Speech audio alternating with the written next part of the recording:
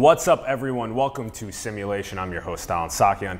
Very excited to be talking about helping men evolve. We have Dr. John Schinnerer joining us on the show. Hello. Hello. Thank you so much for coming on. Really appreciate it. My pleasure. Thanks for having me. I'm super pumped. This is going to be a lit episode. For those that don't know, Dr. John Schinnerer holds a Ph.D. in educational psychology from UC Berkeley. He served as one of 3 expert consultants for Pixar's Inside Out. He is host of the Evolved Caveman podcast, teaching the latest tools for men's happiness and success, relationships, leadership, communication, physical health, and business. Find all the links in the bio below to guidetoself.com, theevolvedcaveman.com, as well as his LinkedIn, Twitter, and Instagram profiles. All right, John, let's start things off with one of our favorite questions to ask our guests. What are your thoughts on the direction of our world? All right, direction of world. I guess in general I'm concerned. I think there's some good and some bad out there. I think I'm encouraged by certain movements that are happening out there, positive psychology, appreciative inquiry. I see more volunteerism in a younger generation. All that's good stuff. And then on the flip side, on the other hand, I think that I see a lot more anger than I've ever seen. You know, as someone who specializes in anger management, I just see it in our political parties. I see it in how polarized we are. I see it in how inflexible our thinking is and how we want to demonize others. And so I'm concerned that if we don't get a handle on our own emotional state, that we're going to be in trouble.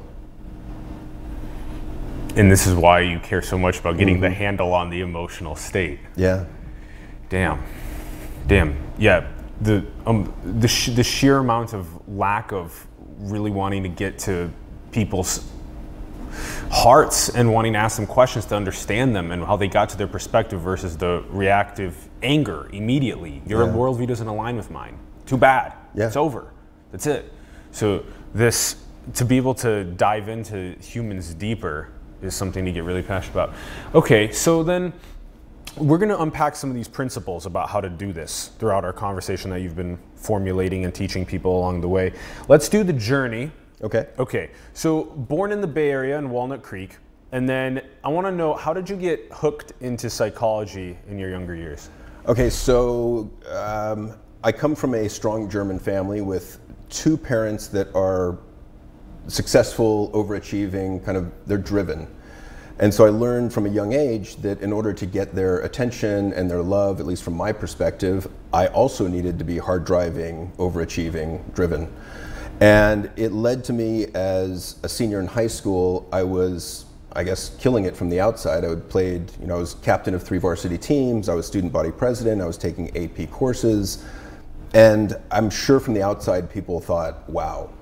From the inside, however, it was a much different experience. I was stressed a lot. I was anxious a lot. I was depressed part of the time. I was sick a lot as a result of that. And it caused me to question this whole idea of success at the age of 17. Like, what is this success? Because I'm not feeling it right now. Like, where is there room for happiness or relaxation or contentment? And, you know, it worked. It got me into a really great college. I went to Pomona College.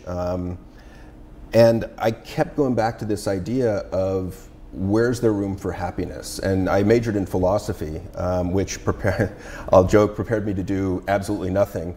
But interestingly, it kind of came full circle 20 years later, because with positive psychology, they're really concerned with answering that question that Aristotle asked thousands of years ago: what is the good life?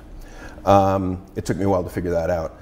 But in any case, you know, I got into UC Berkeley in a Ph.D. program in psychology. And one of the reasons psychology interested me was because I knew that I had been a pretty smart kid growing up, but where I got hamstrung was with my emotions. I've always been someone that feels things deeply, and I was really confused by these emotions that I couldn't quite manage. And so I got into psychology really with the selfish interest of, how do I manage myself? And Cal was all about cognitive psychology, so it's all about how we think. So I had to actually wait till I got out of Cal to do more research on emotion. And you know, I remember I was a school psychologist. I was probably 26, 27, and no one really prepares you for getting into the field, in the sense that most of us that get into the field are empathetic. And so you pick up people's emotions quite easily and readily. And if you're dealing with people that are depressed or anxious or angry, guess what? You pick up their emotions. And so it ended with me. I remember I was in my office. I got depressed because I was just hearing these heavy stories over and over again. When you're depressed, the inflammation in your body goes up. So my back goes out. So I'm in pain. I'm depressed. I'm like, okay, this makes no sense. Like, here I am, a psych trained at Cal, and I can't manage my own emotions. If I can't do it, who can? And how do I teach them to? So at that point, I started looking for the best scientifically proven tools, because that's my background from Cal, to manage that darker side of the mind, mainly fear, anger, sadness, guilt, shame. And it worked. That was, you know, part of the equation. It was helpful. It wasn't the whole thing. Fast forward, I got into an entrepreneurial venture that did well for a bit and then failed. I had to reinvent myself. And at that point, I started getting into positive psychology, which is basically the scientific study of human happiness. And that was life-changing. I mean, it was like manna from heaven. It was amazing. And I thought, wow, you know, now I've got tools to turn down the volume on the negative, turn up the volume on the positive. This is powerful. I need to share this. So I started sort of compulsively writing. I wrote a like 600-page rough draft of a book of how to coach people towards a successful and happy life. Happened to go to a Christian businessman's networking breakfast in the city. Happened to sit next to a guy who owned a radio station. And, you know, Christian networking events kind of a weird place for me, because I consider myself spiritual, but not a big fan of organized religion. So, you know, I believe in a higher power. I just don't like other people really telling me how to do it, because I've, throughout the years, found flaws in what they're saying generally. Anyways, I met a few times with this guy, and he said, John, I want to put you on the air. I want to give you your own show. And I thought, oh shit. The thought terrified me. Because it was a huge radio signal. It reached 10 million people. It was a daily primetime live show that he was talking about. But I also knew when you're dealing with anxiety that you have to go after it. Like, that's the best way to deal with it. So I said, sure. Did a radio show, was not very good at the beginning, was pretty stiff. Learned how to kind of tell a story and emote and tell a joke in a vacuum, and got better at it. Got to interview some world-class experts. And then after a year, opened up private practice. And, you know, I opened up with a positive psychology kind of focus, which was, I kind of got a lukewarm response. And I talked to a psychiatrist friend of mine, and he was like, well, you know, what we really need is someone to do anger management in the Valley. I was like, hell, I can do that. And I thought, I'll combine anger management with positive psychology. Because if you're trying to, you know, reduce the frequency of anger, it's my belief you need something to put in its place. And I would say that's positive emotions, positive thoughts. You know, and so things started picking up. I created this online anger management class. And initially it was for men, because the people guiding me said, find a niche. I'm like, well, there's got to be millions of men out there that need these tools, but maybe aren't brave enough to come in and see someone, or don't have the money to come see someone weekly, or aren't nearby. A couple of things that happened that were kind of funny. As soon as I went live with that, I started getting hundreds of emails from angry women all around the world. Whoa. And they were like, hey buddy, we're pissed off too, what about us? We're pissed off too. And I was like, it's not personal, like it wasn't about you, like they told me to find, you know, it's like, so I was kind of backtracking, and so I had to make it gender neutral. And then the other thing that was pretty fascinating is I got this email, and this was, I don't know, 8 years ago, and it said, Dear Dr. Schinnerer, been in prison for 27 years, been addicted to meth and PCP for as long. I no longer wish to be the man I once was. Turned my life around 6 years ago. Thanks for the free anger classes. Wow. Profound. And I was like, yes. So I don't know who this guy is, right? So I just, you know, fire off an email. Hey, good job turning your life around. Keep up the good work. I go to see a client. I come back. There's a response from him within an hour. I'm like, what's up? Like, who has email access in prison? He says, Dear John, this isn't my real name. My handlers won't let me use my real name. Check out the books, The Black Hand and Urban Street Terrorism. That's me. Once you do a little research, I'm sure you'll understand why. I was like, okay, this guy's really good, because now I'm hooked, I'm curious. So I check out the book, The Black Hand. It's about this guy, Rene Boxer Enriquez, who is involved in the Mexican mafia, and I think he got out of it, you know, 6 years prior. So I got to work with him for a while, which was a fascinating story in and of itself, and created a little anxiety in me as well. Anyway, I won't go too far into that story, but So I want to plan a couple things as we got to where we're at. So one of the things that you were talking about earlier is like immediately going from the Ph.D. in educational psychology into school counseling, and then realizing that now you're taking on the load of tons of different various emotional states of young people on a daily basis, one after the other.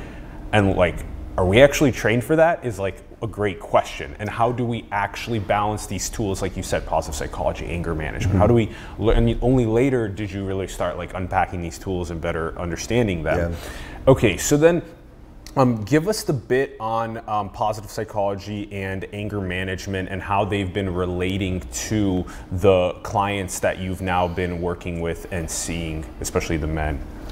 Okay, so typically when I'll see male adolescents or male businessmen, and they're coming in with some degree of stress or some degree of anger. Irritability is a common one. And so part of it is teaching them about anger. For instance, one of the first places I'll go is breaking down anger to 3 different spectrums or axes. So, if you think of what's the diff, D-I-F, you've got duration, intensity, frequency. So duration, how long does it last? When you get angry, is it 3 minutes? Is it 3 hours? Is it 3 decades? Because we can hold on to grudges pretty well too. I is intensity, that's normally how we think of an emotion. So think of it on a 1 to 10 scale, with 1 being calm and 10 being incredible Hulk enraged. And so how intense is it getting when you're getting angry? And then frequency, how often does it come up? And so as you begin to kind of parse it out, you can look for improvement on any one of those areas. And then part of it is relaxation exercises, stress management techniques. Part of it is finding out what your triggers are and being aware of those in the moment. Part of it, I think, is spending more time in the present moment, because most of us go through life as an automaton. We're kind of on autopilot, and we're not really aware of our inner processes and what drive us. And we are truly creatures of habit. Yeah. And those habits can be good or bad. Yeah. Most of them are just, like if you think about drinking, I remember I was dating a woman a while back, and she was sober, and it caused me to look at my drinking. Oh yeah. And I would reach for a vodka soda, and I'd be like, do I really need this? Like, why am I drinking this? What am I getting out of this? And so that kind of process of just awareness in the moment of, why am I doing this? Yeah. Repatterning habits that way. When you surround yourself with people that are countercultural, in a sense, it gives you another layer of insight into your own patterns and behaviors. Yeah, and so then I pulled in the positive psychology piece, because my belief is when you start to reduce the intensity, frequency, and duration of something like anger, it creates a vacuum. And if you don't find something else to put in there, the anger comes back. Oh, whoa, okay. Okay, it creates a vacuum. So when I have a duration of anger that moves from 3 hours to 1 hour, there needs to be something that fills the other 2 hours. So I don't know if it's that linear, that precise, but it's I'm that feeling idea. what you're putting down there. And so then, how does one then work with positive psychology with that anger management practice? And so there's there's 3 pages of tools to kind of answer that question. But in general, one of the pieces is learning what the positive emotions are, so that you can be better at spotting them in the present moment and savoring them. In other words, extending them in time. Yes. So for instance, we know that positive emotions are fleeting and fragile. Yeah. Which means that they don't last long, they're quiet, and if you overthink them, they go away. And we know that the negative emotions are loud, they scream at us, right? So when you have a problem, but you don't necessarily know when you're relaxed. A lot of times they'll go, I'm tired. You don't really have much recognition of when you're feeling awe or elevation. When you see someone else do an act of moral courage, it kind of gives us this feeling of a swelling in the chest, the shoulders pull back, chin goes up, and we're inspired watching someone else's moral courage.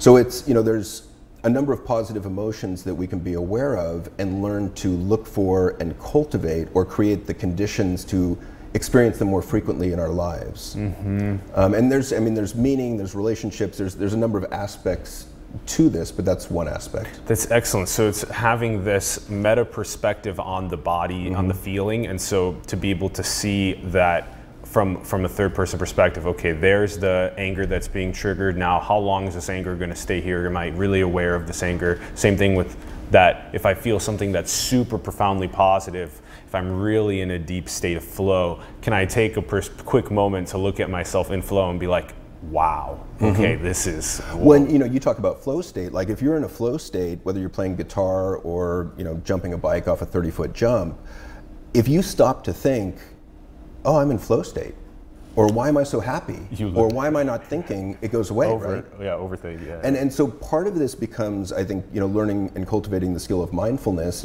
I see meditation on your wall here, that we need to spend more time, we need to train our minds to spend more time in the present moment. Because there's some early research that shows that we spend more than half of our time in the past and the future, and that wandering mind is associated with more misery. Damn, if 50% of our time is spent in the future and the past, that's nuts. Well, because normally we go to a negative past or a negative future. It's not, we don't go to a positive past and a positive future generally. We're going to negative on both. And that, yeah, because if we're going to a positive future, that's that future authoring that we want to keep with us on a moment-to-moment basis, even in the present. Okay, this has been so fascinating already. Let's do, okay, on the way to getting to the Evolved Caveman, I want to hit on consulting for Inside Out. Okay. Because I think there's something about the way that we are disseminating multimedia content that needs the really strong storytellers, scientists, philosophers, the people that can help make sure that when the content gets disseminated, that it really resonates with people, that kind of stuff. So teach us about what this process was like with Pixar. Well, I mentioned that online anger management class. I've always been a geek, and I've been able to program computers since I was 12, so I could throw up websites and blogs, and I got my SEO pretty good for anger management. So when I did that online video course, it would come up high. So when Pixar needed someone on anger management, I guess they found me online. And I see you as that character right now, the one that's like the red one with the... And so I get this call one day, and she says, "Hi, this is an executive assistant here at Pixar. Could you speak to a producer here?" I'm like, "Yeah." Like, I'm thinking maybe he's stressed or depressed. I don't know. And so he gets on the phone. And he says, "Hey, this is Jonas Rivera. I'm a producer here at Pixar. I produced this movie called Up. Maybe you're familiar with it." I'm like, I'm trying to be cool. I'm like, "Yeah, I've heard of it."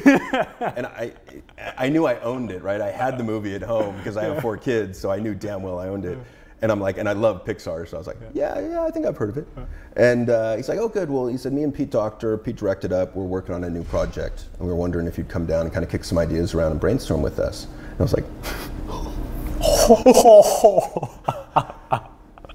yeah, I think I can fit that in my calendar pretty much any time. Yeah. And so I got to go down there, and it was funny because you go in and you get this tag, and it's got the aliens from Toy Story on it. It says, ooh, a visitor from the outside. And, that's good. And I was just geeking out on all this. And there's this, when you go into the Pixar campus, there's a building over here to the right where most visitors go, and they've got huge 3D statues of all their characters.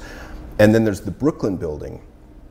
And I remember I was told to go to the Brooklyn building, so I'm walking there, and the security guard stops me and says, excuse me, sir, are you lost? Do you need some help? And I said, well, I have a meeting at the Brooklyn building. He's like, oh, okay, well, go on in. And I was like, so I go in, an EA meets me at the door, and there's a staircase, and the staircase is roped off and says no one up the staircase without producer accompaniment. Yeah. And so we go right up the staircase. We go into a room where there's concept art for Inside Out, and I think Jonas met me in there, and we're looking at the characters, and I was like, okay, I see sadness, I see joy, I see anger.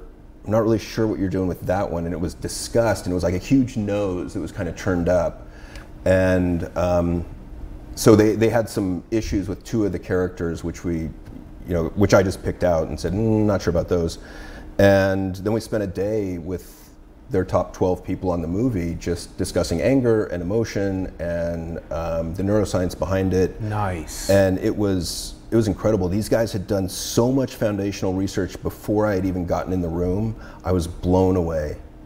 And so just to have a hand in any Pixar film was really, really flattering. That one in particular, I think, has done a tremendous job of educating a generation of kids that we have voices in our head, the voices don't always make sense, that we have emotions, the emotions don't always make sense, and to work to accept them, and to be able to label them and give them a language to talk about them in, which I think is immensely valuable. Yes, yes. And like you said, the amount of research that was done even before you were getting in there, there were 12 people that were already working on this. They had already built out the characters, had built out like corpuses of knowledge on every single one of them.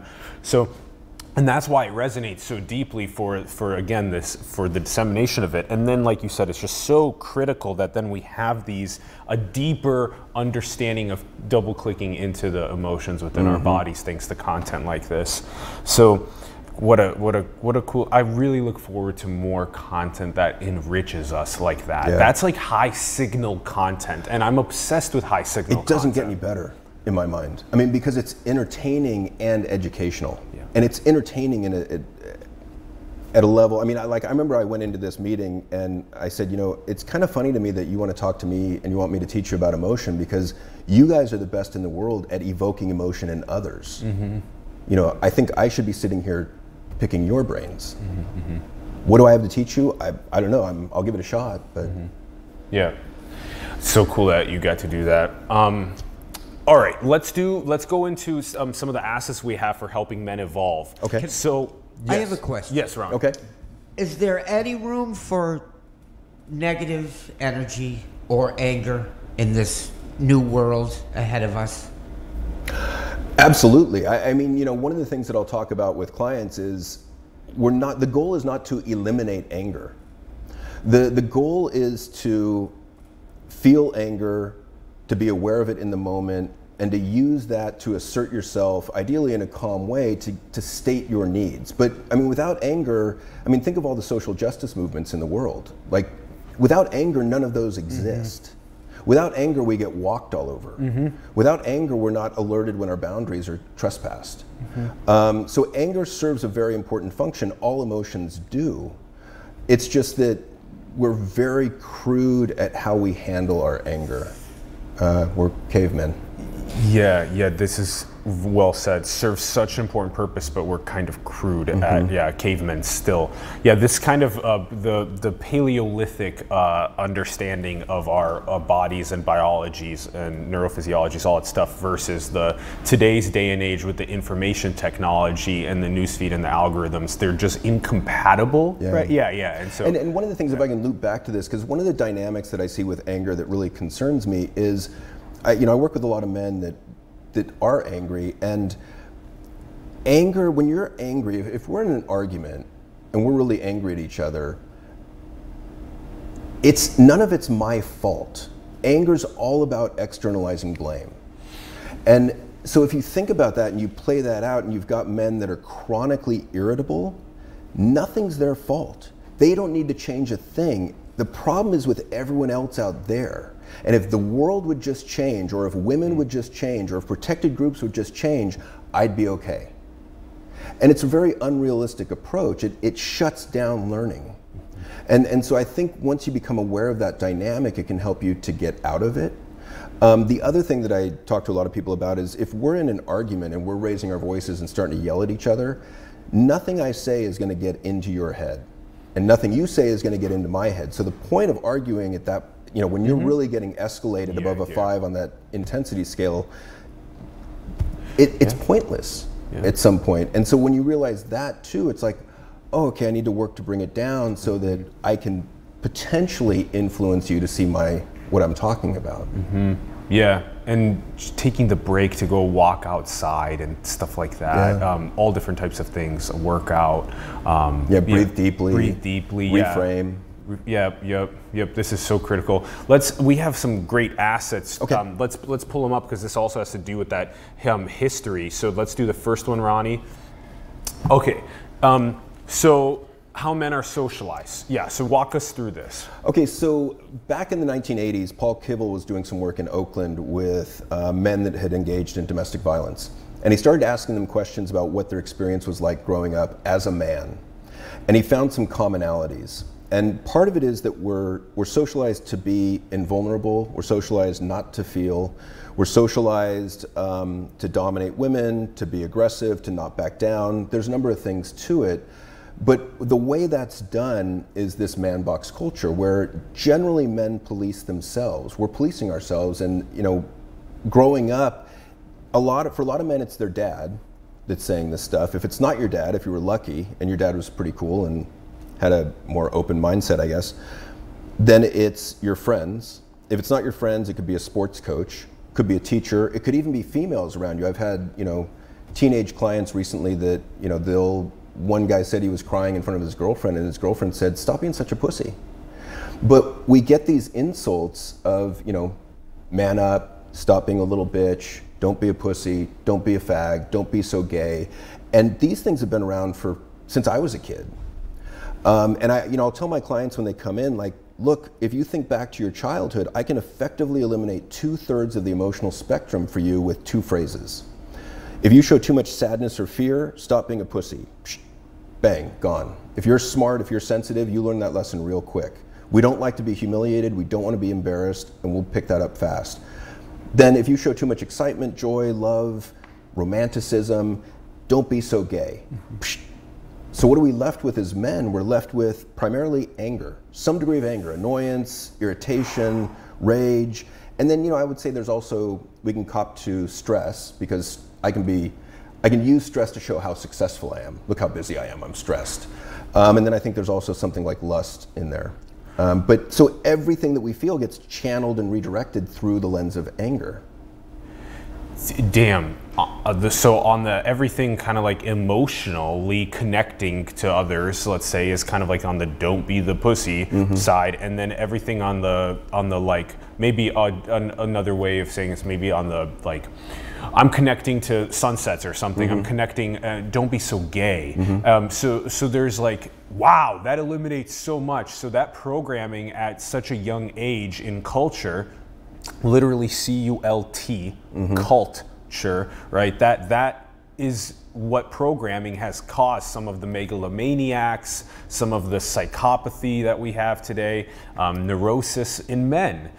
Yeah, I don't know if it's caused it. I mean, I think it's exacerbated it. Exacerbated it. Yeah. Some of it, I think, is biological or totally organic. Plays a big role in it. Yeah. Would you? This is the man box culture, right? Yeah. So you call this the where it's like you don't feel that what you're feeling about the sunset right now, or are you about to cry because you feel something? Like, don't feel that. That's outside the box. Right. Okay. And so as soon as we step outside the box and show a behavior that another man doesn't like or is uncomfortable with, they'll insult you to get you to jump back in the box.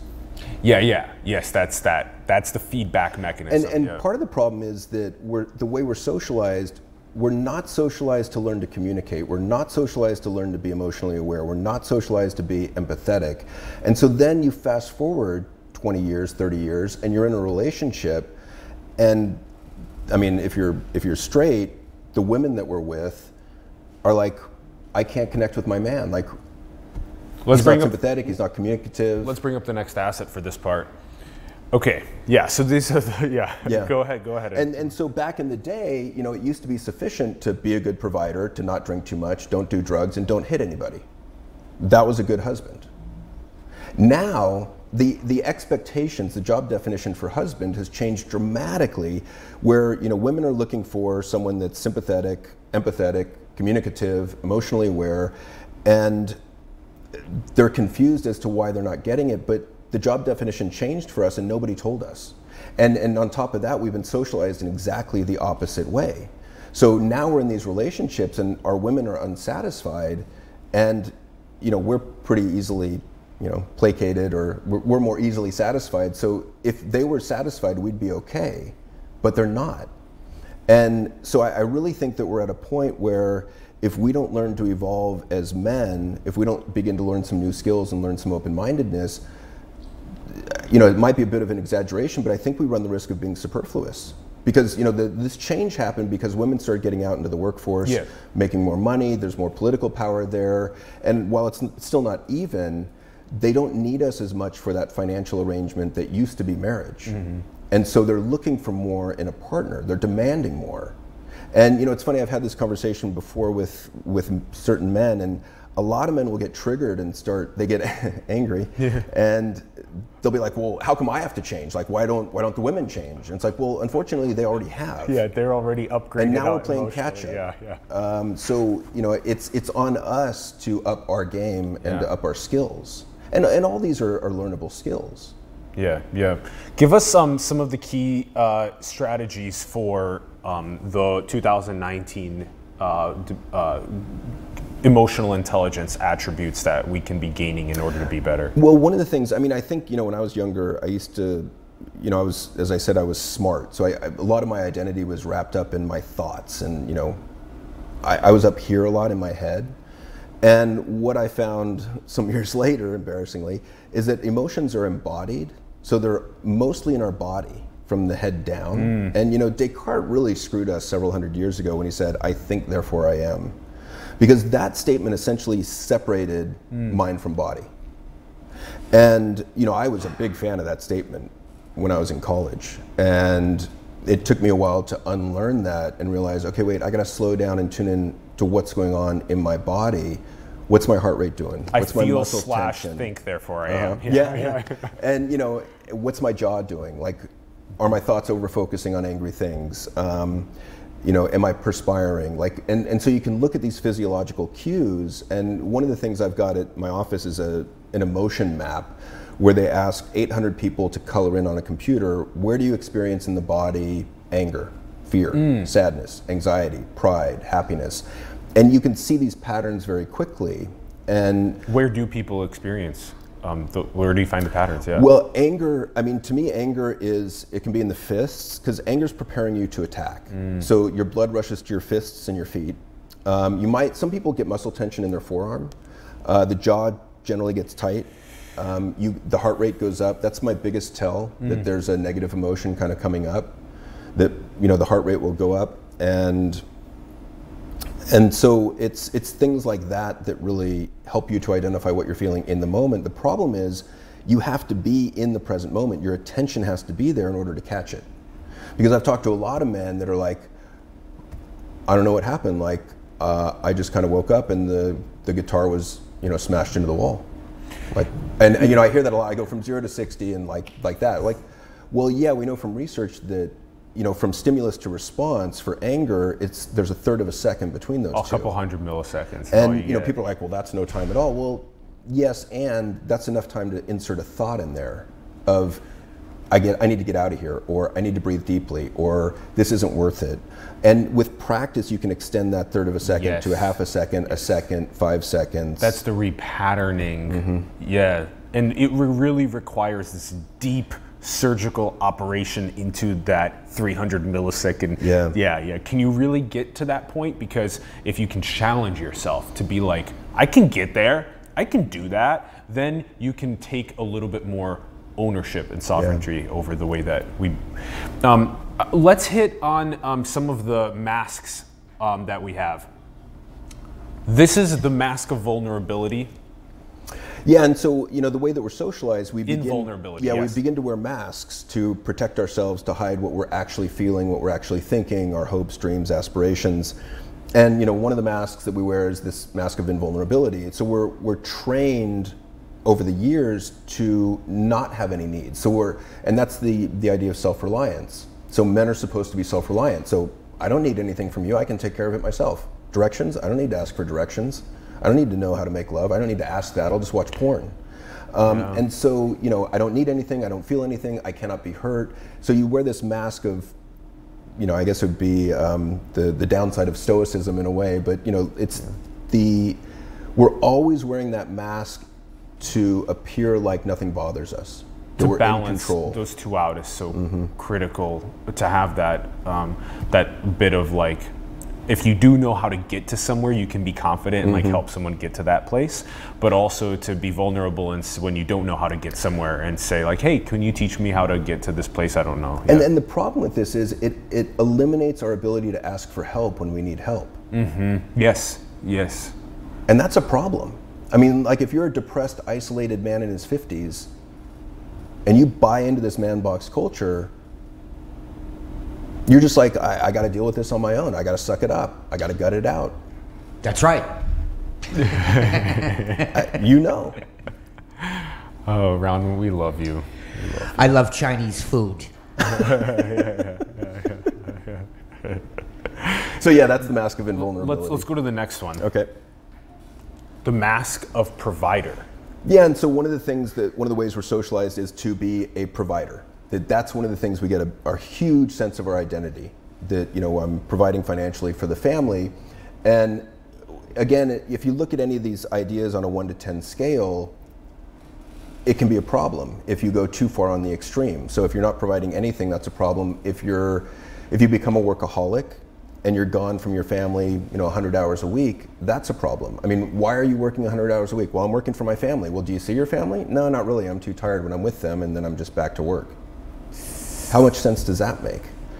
And I see it all the time. I deal with men that are worth $200 million or $50 million. I mean, more money than you can spend in a lifetime, and they're working 100 hours a week.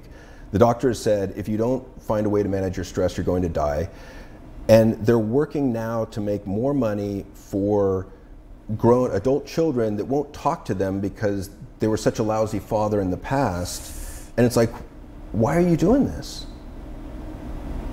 Patterns in behavior. And part of it is they don't know who they are if they stop. And they're afraid that it's all going to come crashing down, catching up with them. They're afraid of depression. They're afraid of a loss of identity. So yeah, it's an issue.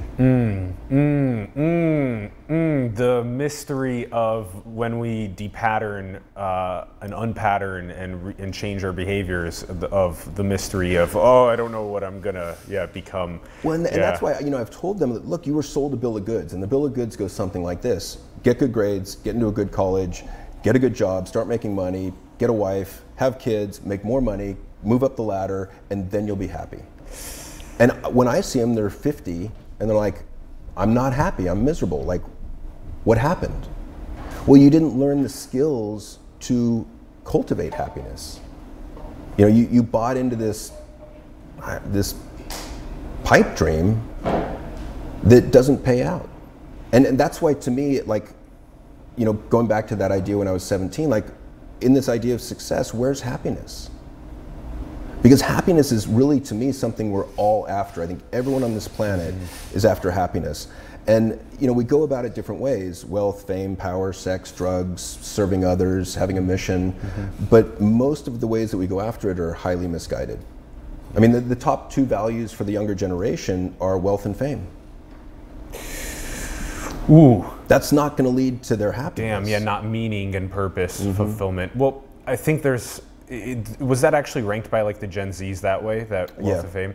Damn, because there's also so many of them that also care about like, leaving that for meaning, purpose, and also like balancing these things out is, especially for men, is really critical, because you do want to have a North Star and achieve purpose and achieve being able to take burdens on your back and go forth and stuff. But at the same time, it's to be able to also have that radical, open, honest, vulnerable conversation with your partners and your families and stuff like that. Well, and I think to dovetail on that, I think one of the things I would love to see is men being more supportive to men. I mean, think of when's the last time a man paid you a compliment? I remember, I can think of, I have a guy that I know that's early 20s, and he came in and I said, wow, your hair looks really nice today. And he's like, fag. Ron laughed. And I was like, okay, so apparently you don't take compliments very well, which is universal for men. Like, we don't deal with compliments well. We don't give compliments to other men. We're not supportive to other men. And this is why we've had like several conversations on the show about what it's like for men to identify women that are like spiritually and emotionally connected. And then like men usually just go and hang out with women that are in that capacity, because then they can open up and be vulnerable and understand their own emotions and feelings with women. But with men, it's like, it's literally programmed into the vibe until you find these men that are like, whoa, emotionally connected, and then it's like, oh,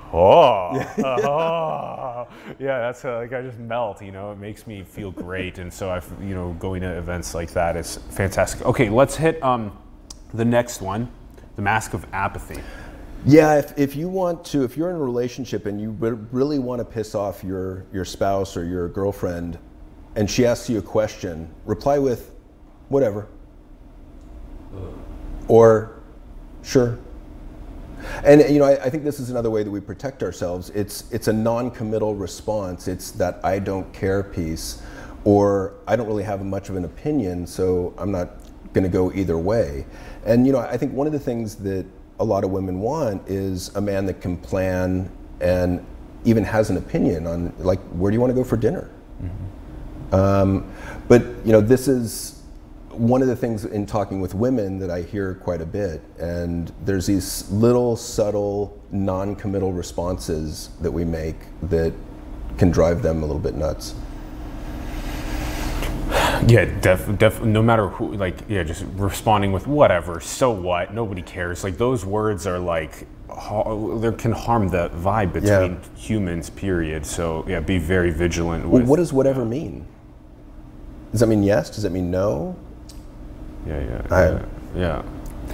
And then the last mask of affluence. Yeah, and I think this one really speaks to how we're socialized, in the sense that most men are very competitive, and we're always in a constant competition of one-upsmanship. And I've talked to a lot of guys, entrepreneurs, that I'll bring up the idea of masculinity, and they're like, oh, no, like, I don't have a problem with masculinity or femininity, like, I'm fine, like, I have no problems with masculinity. All right, fair enough, like, no problem. And then a few minutes later, we're talking about how he loves going into a club with a woman that's a 10 on his arm. And I'm like, so what do you get out of that? Well, I like to see the other guys jealous. I like them to look at me. I like them to be envious. I'm like, and you don't think that's tied into your masculinity? And then he's like, well, maybe. I mean, we're comparing biceps, we're comparing looks, we're comparing, the sports car, how much money do you make? And we know that those upward social comparisons, when you compare yourself to someone who's better off than you in some way, creates a feeling of being less than, and to some extent misery. Or people that think that somebody's less than because they have less is problematic as well. Yeah, and I think that's the flip side. Yeah. Good point there too. Oh. Yeah, good point there too. And then footnotes, it's a good one. And it's transitioning away from the triangle with decentralization technologies to the circle. And it's like people that are in positions of power right now that are trying to cling to corruption are like that's old code. That's dying right now. And they're struggling, yelling, screaming for power. And now democratization of technologies are enabling people to just be like, no, like, that's not happening anymore. We're moving away from that. So, I think, we're on our way. Yeah, that's good. And then the last asset, explain what this is for us. Okay, so this is a framework that I'll teach my clients, usually the first session. So on the top half of this, you've got positive past, positive present, positive future. On the bottom half, you've got negative past, negative present, negative future. So one of the things, pardon me, that I try and get across is the idea that your mind can screw with you, to put it politely. Your mind isn't always your best friend. Your mind isn't always on your side. That sometimes there are voices in your head that are complete bullshit, honestly. And we know that because we've done studies where you can put someone at the edge of, like, the Grand Canyon, and they're looking down, and it's a mile down, and if you were to step or jump into the Grand Canyon, you would die, because it's a mile down to solid rock. And inevitably, most people will have some sort of thought that says something like, jump. Why? I mean, that flies in the face of everything we know about self-preservation and natural selection. So we know that we have these thoughts that don't serve us. And most people, pardon me, spend most of their time on the bottom half of this chart. So negative present is kind of a pessimistic interpretation of the current moment. And if you look for the worst in people and situations, you can find it because it's there. But we know that pessimism is closely related to depression and irritability. Every pessimist that I've met says the same thing. I'm not pessimistic, I'm realistic. Yeah. And the funny thing is that they're absolutely right. Like they're dead on accurate. And what we found is that pessimistic people actually see reality a little bit more accurately than optimists. Than completely blind optimism, sure. But it comes at a cost, and the cost is greater misery. Yeah. So there's a choice, and That's funny. just so you know, Be a you realist. can be more miserable or you can be more optimistic. To me, it's no choice. But It feels as though realism, even though it does come with that, it has a truer essence of a world view because it does see some of the issues on the planet that still need to be taken care of, things like that. Yeah, I mean, I think you can still be optimistic and see those issues things, and see solutions to get out of them too. Yes. I don't think it means foregoing that. And realism doesn't mean having pessimism either. Realism can be just realism without. So then, the mind kind of takes you against your will to the negative past, bad stuff that's happened to you in the past, tragedies, mistakes you've made, and we know that the more time we dwell there, the more likely we are to be depressed and feel regret. So I don't spend a whole lot of time in the past with my clients unless there's something huge that that they need help kind of finding the meaning in or the silver lining. And then the mind takes you against your will to the negative future. So you're worrying, that's kind of the area of worry, dread, stress, anxiety, and it's imagining all the bad things that might happen in the future. And then on the top end, we know that the more time you can spend on those top three, the more satisfied you'll be with life. So positive past is something I don't think most of us spend a lot of time in compared to the negative past. But you can cultivate that skill, and the way to do that is with the mental scrapbook exercise, which is simply come up with 3 memories that each have a positive emotion attached to them. That's great. The photo of my mom holding me after she gave birth to me, like, holy cow, that one's been a powerful one, Yeah, or a good grade on a test, or a championship win in a sport that you played, or a hug that you got, or for me, one of them was coming face to face with a giant sea turtle while I was snorkeling. Yeah, because it fills me with awe. Oh, that's great. Yes. But you can practice kind of consciously, mindfully pulling those memories up, and they give you a slight emotional boost. And you can post some of them around as pictures around your living spaces, and that's huge. You wake up and you look at that, and you're right away revisiting positivity around you. Yeah, that's huge. And then positive present is cultivating more realistically optimistic mindset and perception, and that's a whole hour-long talk that I can go into another time. But basically, we know that the more you cultivate optimism, the more satisfied you are with life. And positive future, which again, I don't think most of us spend a lot of time there thinking about where do I want to go, where do I want to be. And the exercise there is called the best possible you, where you just imagine yourself 5 years from now and imagine that everything's gone as well as it possibly could between now and then. Given those conditions, where would you be in 5 years? Who would you be hanging out with? Would you be married? Would you, what would your friends be doing? Where would you be living? What car would you be driving? What job would you have? And I think the more that we can focus our mind on that sort of picture, we increase our probability of getting there. Yeah, that's the future authoring. Yeah.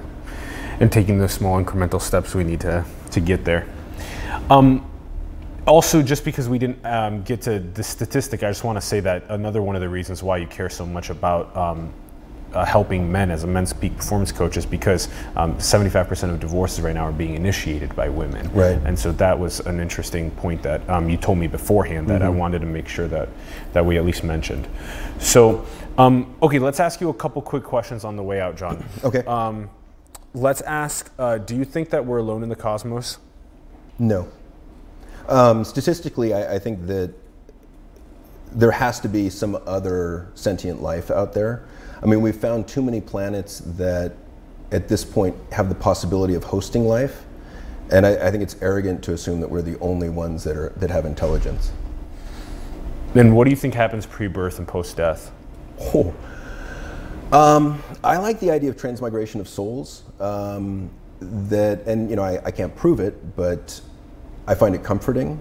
So I think there are things that come up from past lives. I've seen too much to suggest that that's a possibility.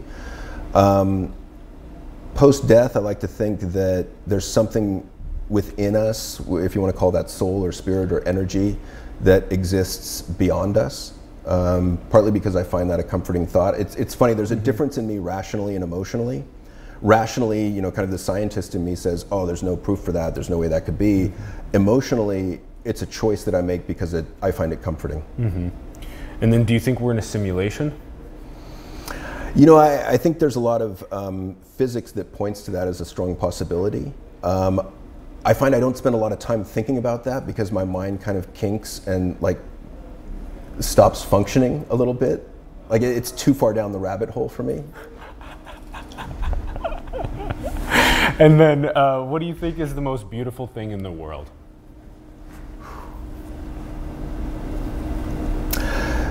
You know, I think the most beautiful thing in the world is positive emotions, connection, relationship, joy, love, awe, gratitude, forgiveness, compassion, self-compassion. Yeah, that laughter. I mean, just that point of connection where we can completely let down our guard and let other people in and connect. Wow. Yeah. Carrying those with us on a daily basis and having a world that is just like obsessed with those emotions would be like, wow. Yeah, it'd be totally different. Totally different. I love it. Sean, this has been such a great episode. Thank you for my coming pleasure. on. Thank you. Thanks for having me. Yeah, this has been super cool. We still have a lot to understand about how we can get to peak performance and understand the emotion, the feeling within, positive psychology and anger management. Such a good conversation. Everyone, thank you so much for tuning in. We'd love to hear your thoughts in the comments below. Give us your thoughts. Also, do share more conversations with your friends, your families, coworkers, online on social media. Get talking more about positive psychology, anger management, peak performance, the relationship between men and women that we're evolving into. So get talking about this more. Check out the links in the bio below to the work of John, guidetoself.com, theevolvedcaveman.com. Also his LinkedIn, Twitter, Instagram profiles. Go and check those and follow them out. And also shout out to Ron Vargas for producing and directing. Thank you very much. And support the artists, the entrepreneurs, the organizations around the world that you believe in. Support Simulation. Our links are below. Help us grow and prosper as well. And go and build the future, everyone. Manifest your dreams into the world. We love you so much. Thank you for tuning in, and we will see you soon. Peace.